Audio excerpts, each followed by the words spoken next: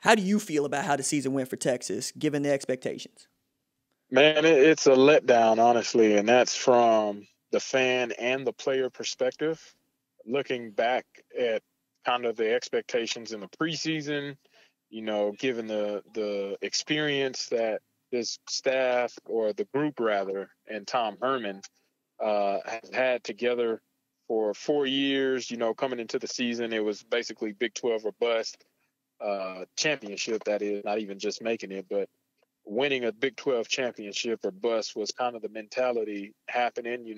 Herman cleans house, brings in fresh faces, fresh opportunities, but you still have a senior leader in Sam Ehlinger that obviously his junior year did very well, and possibly a candidate to be in the Heisman running towards the end of the season. Now, fast forward, obviously that didn't happen.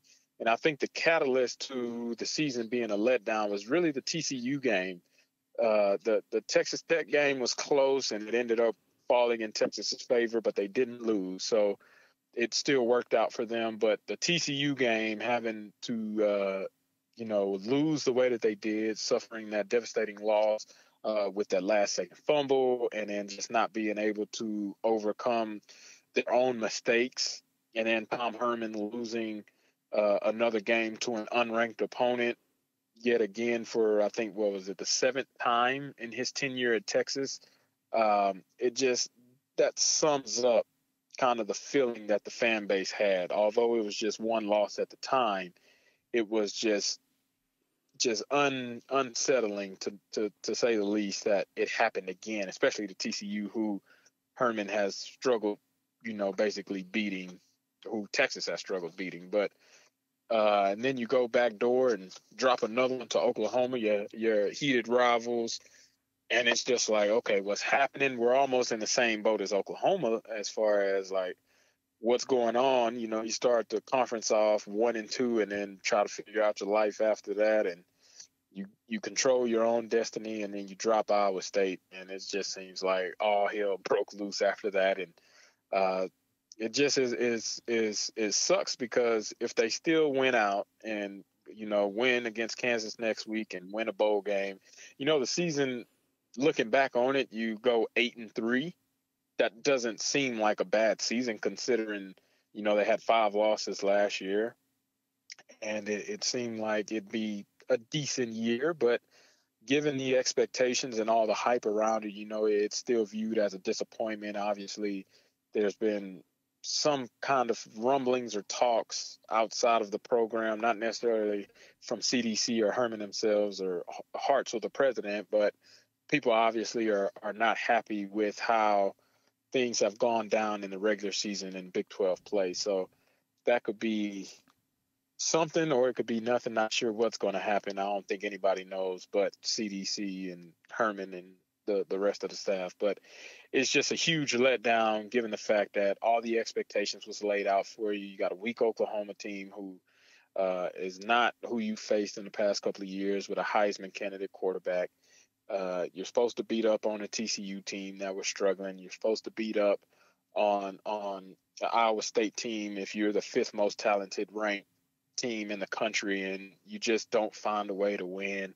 So it's frustrating. So that's probably, to sum it up in one word, it's frustrating for sure. But as a player though, if you went out, you're still looking at it as a letdown overall. But if you can go out and still win 8 games and only lose 3, man, you got to look at the positives from that aspect of at least being able to show that you never gave up and you're still trying to fight, no matter what the circumstances were around you, and no matter what this season kind of the turns that it took, given the state of this year with COVID.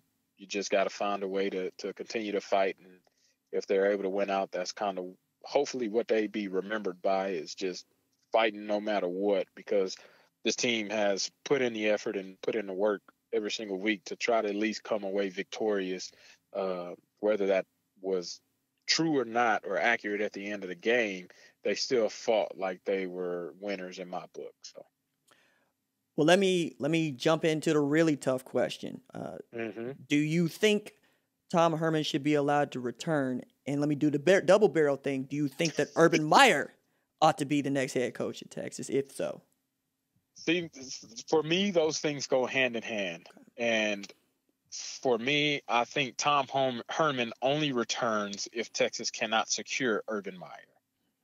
And if Urban Meyer wants to be the head coach at the University of Texas, I think the higher up regents, whoever are big in the donors and the sponsors and helping make decisions along with CDC will make it happen to have Urban Meyer as the head coach. But if Urban Meyer does not want to coach the University of Texas this year, I think Tom Herman stays and his staff stays, and he gets another opportunity to kind of show, why he was brought in originally to be the head coach at the University of Texas.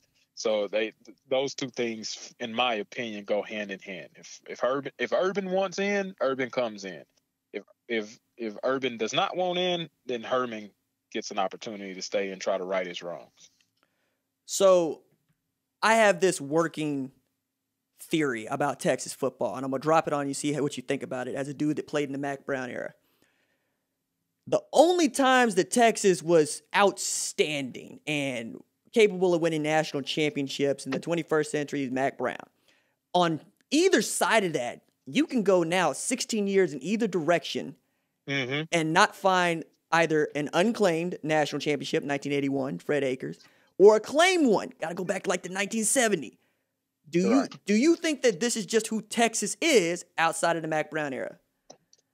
Yeah, I mean, the proof is in the pudding, and the history shows that's what it is and what it's become. And I even, to take a page out of Urban Meyer's book, talked about fans having these lofty expectations for these powerhouse schools like Michigan and Texas, but it can be a false reality in a sense. And it's like a lot of people obviously remember. Oh, can you hear me? Yeah, I got you. You switched over. It's cool. A lot of people remember the Mac Brown era because it was more recent, and obviously there was a national championship won and another that was played in. But whenever you look at, like you said, years after the Mac Brown era and even years before, that hasn't necessarily been the case. And the last one, like you said, the last actual claim title is 1970, which is boasted around the university and the program itself. So even before 2005, that was 35 years before Texas was able to be in that national spotlight and even play for a national championship. So I think I got to take a page of Urban Meyer. Some fans gotta have more realistic expectations when it comes to what you're looking for from a school like the University of Texas. Now, the resources and the amount of money and energy spent in Texas football, in a lot of people's minds, should result in more wins and more victories and Big 12 championships. But in reality, like I said, Oklahoma has won the last 5 championships in the Big 12 for a reason. They're doing something well. They also have the most Big 12 championships in Big 12 championship history. So it's that there's something there that shows in the numbers that Texas has not found a way to be as prominent in their own conference, let alone in the nation on a consistent basis, like in Oklahoma or in Alabama as of late, or Clemson even. So my last question is, did you think that scoring 69 against Kansas State in a win, one, was going to happen, and two, is enough to are you asking the question of where the hell was this all year, or is this enough to, Tom Herman knows what he's doing? Man, it's weird because that game is in my opinion, truly an anomaly, because that Kansas State defense is much better, or at least in my head, that Kansas State defense is much better than they played against Texas, but it's also indicative of the explosive nature that Texas has had and just has not utilized, in my opinion, to the fullest degree.